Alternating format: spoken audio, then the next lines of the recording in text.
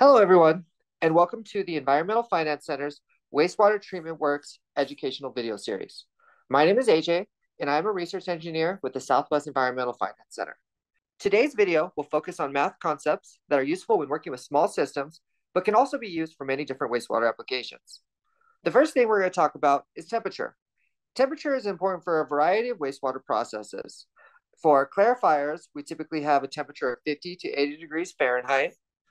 And anything below this may slow the rate of sedimentation, and it may be necessary to increase detention times. For biological processes, it's important to have a temperature of over 55 degrees because biological activity decreases below these temperatures. So processes such as for a rotating biological contact actor can be negatively impacted below these temperatures. So the two formulas that we can use is converting from Celsius to Fahrenheit. And what you do first is you multiply Celsius times 9/5 and you add 32 degrees. And you can also convert back to Celsius from Fahrenheit by subtracting 32 degrees from Fahrenheit and multiplying by 5/9. Now, this is important because sometimes you might get a temperature in Celsius or Fahrenheit and have to be able to either understand it in the other one or report it as the other.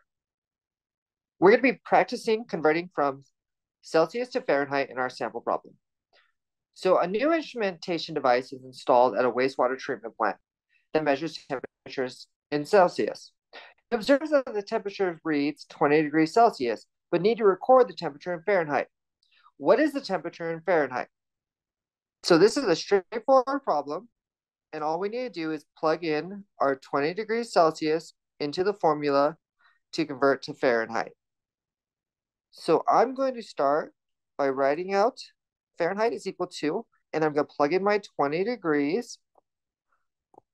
So that's going to replace my C times 9/5 plus 32. So 20 degrees times 9/5 is equal to 36 degrees. And then we still add our 32, and that's equal to 68 degrees Fahrenheit. So that's pretty straightforward, and that 68 degrees falls in our normal operating range for both of the two examples that we provided. And so again, we just solved this in advance, and you can see that we did it the same way. We just plugged in the 20 degrees Celsius, and you multiply it by the 9/5, and you add 32, and so our 20 degrees Celsius is equal to 68 degrees Fahrenheit. The next concept we're going to be talking about is hydraulic loading rates. So this is important because this lets us know how much flow certain types of processes can handle.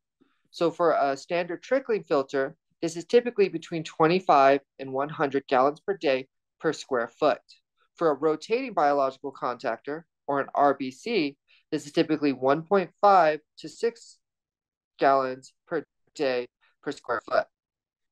And the way we calculate this is we take the flow that is coming into the treatment process and divide it by the available surface area that's treating the process. And this gives us our hydraulic loading rate. And this is in the units of gallons per day per foot square. So let's go ahead and practice this with a problem. A treatment process has a flow of 1.75 mgd, and the surface area of treatment is provided by the manufacturer as 350,000 square feet. What type of treatment process is this most likely to be?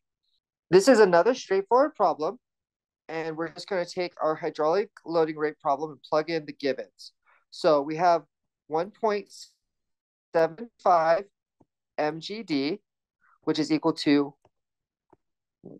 1,750,000 gallons per day.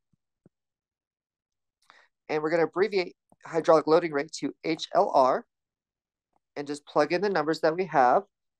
So we put in the flow at the top, 1,750,000 gallons per day over 350,000 feet squared.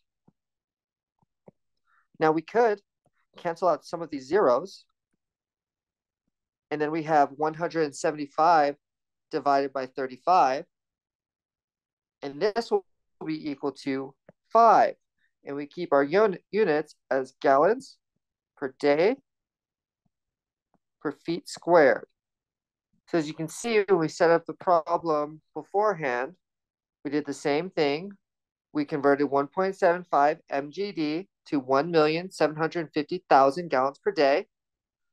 And same thing is equals to 5 gallons per day per foot square. Now, this falls in the range of our 1.5 to 6 gallons per day per square foot for RBCs. So this most likely would be a rotating biological contactor process. Okay, the next topic we're going to talk about is population loading. This is typically important for treatment processes like ponds, which have a limit to the amount of people that can be treated by the treatment process and the area that it has available. Typical design parameters for a pond are between 50 and 500 persons per acre.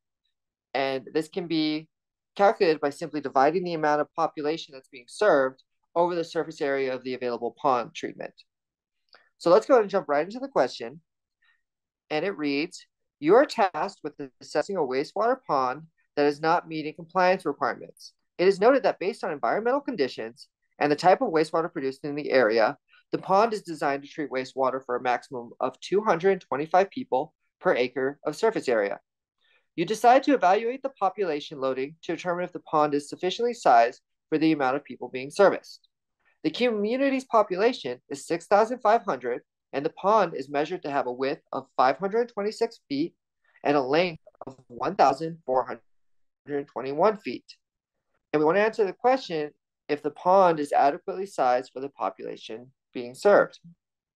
So the first thing we're going to do is identify our surface area. Surface area is equal to our length times our width. And these are given. So we have 526 feet times 1,421 feet. This is equal to 747,446 square feet. All right, so after we have our surface area in square feet, it's time to convert to acres. So we're going to take 747,446 square feet, and we're going to convert that to acres by adding in a conversion factor and 43,560 square feet. So we divide 747,446 feet squared by 43,560. This gives us 17.16 acres. Now we take our population loading equation, going to shorten it to pop load is equal to our population of 6,500 people divided by 17.16 acres. And this is equal to 378.8 people per acre. Now this is greater than the 225 that was sized for, so it shows us that the ponds are too small for the population that they are currently serving. And here we just had solved it in advance, and this is another way to do it is by just adding the conversion factor directly to the equation. So you can multiply 6,500 people times the conversion factor and divide it by the surface area equation, and you get approximately the same answer of 379 people per acre. So that's the end of our lesson today. I want to thank you for joining us. And if you want to check out future videos on any topics relating to wastewater operations, you can go ahead and check out the Environmental Finance Center's YouTube channel. Have a great day.